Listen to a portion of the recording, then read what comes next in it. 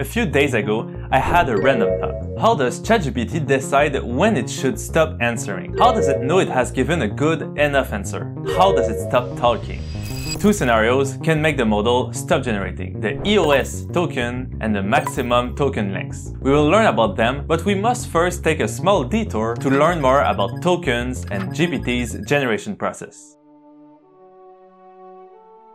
LLMs don't see words. They have never seen a word. What they see are called tokens. In the context of LLMs like GPT-4, tokens are not strictly whole words. They can also be parts of words, common subwords, punctuations, or even parts of images like pixels. For example, the word unbelievable might be split into tokens like un, believe, and able. We break them down into familiar components based on how often they are repeated in the training data, which we call the tokenization process. But we still have words, and models don't know words. We need to transform them into numbers so that the model can do math operations on them, as it has no clue what a word is. It only knows about bits and numbers. Here, we use what we call a modal dictionary. This dictionary is basically just a huge list of all possible tokens that we have decided at the precedent step. We can now represent our words into numbers by simply taking their indices in our dictionary. By the way, Carpathy made an amazing video covering the whole tokenization process from scratch if you'd like to learn more about it. It's called Let's Build the GPT Tokenizer. This tokenization process has two reasons. First, splitting words into common words helps reduce the model's vocabulary size, which makes processing more efficient. Second, it allows the model to generate and interpret text at a more granular level, enhancing its ability to understand and produce nuanced language.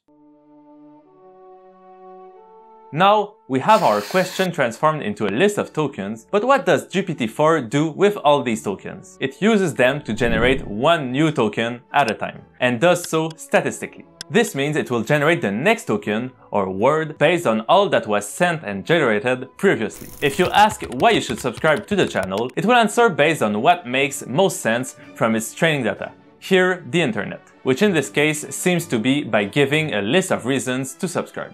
So there are a couple of things here to understand. First, the model started generating words that would make the most sense, reformulating the question as we've seen in school and following up with "for several reasons" and a colon. This is because in its training data, most questions similar to this one were answered with such a bullet list, so it just copied this style. What's funny is that it doesn't think like us. It works the other way around. We think about the question and figure out that we should probably give a bullet list of a couple of reasons to subscribe and then enumerate them. In GPT's case, it already started generating its response without this mental plan of what it should answer. When it generated this colon mark at the end, it figured, oh damn, I just said I'd give several reasons and put a colon. I should now probably start enumerating things. And so it starts. But then, how did it know how many bullet points to generate and finish generating? Remember, there's no plan. It's just creating one word at a time based on all previous ones. It doesn't know what's to come and when it has probably answered, so it should stop typing. That's what we are going to answer now. As we've said, there are two potential scenarios for making a model stop generating.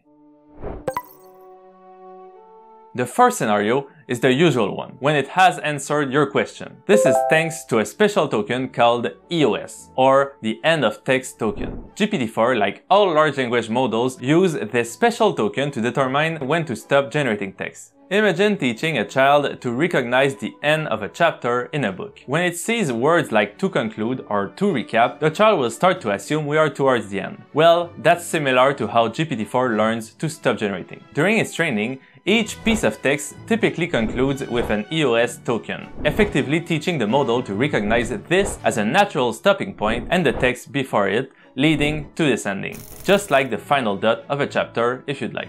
For instance, when you ask a simple question, like "what's the capital of France?", the model generates a response and then places the EOS token right after Paris, signaling the completion of the answer. It's as simple as that. During training, all the examples we give it has the EOS token at the end. It essentially learns to stop generating by itself based on its training data. Nothing else. There's no given length, no maximum, no minimum. It all works thanks to how we trained it, and this special EOS token, which is just like any other punctuation mark to it, just another number. but this one is just for the model to know it's over. This leads us to our second scenario, making it stop generating. What if we ask it to be more brief or more detailed, or manually set the token length limit on OpenAI's platform? When you set a maximum token limit or ask it textually, GPT-4 uses its extensive training on text of various lengths to gauge how to distribute content appropriately within this constraint. For instance, if you ask the model to explain a complex concept like quantum mechanics briefly, it plans its response to convey the most critical information before reaching the token limit, often utilizing an introductory sentence followed by key points, ensuring clarity and brevity. Again, that's because it's how humans generate concise summaries or build clear and dense PowerPoints. However, if the question is too broad or complex relative to the token limit, the model might end up providing an answer that feels incomplete, like this one.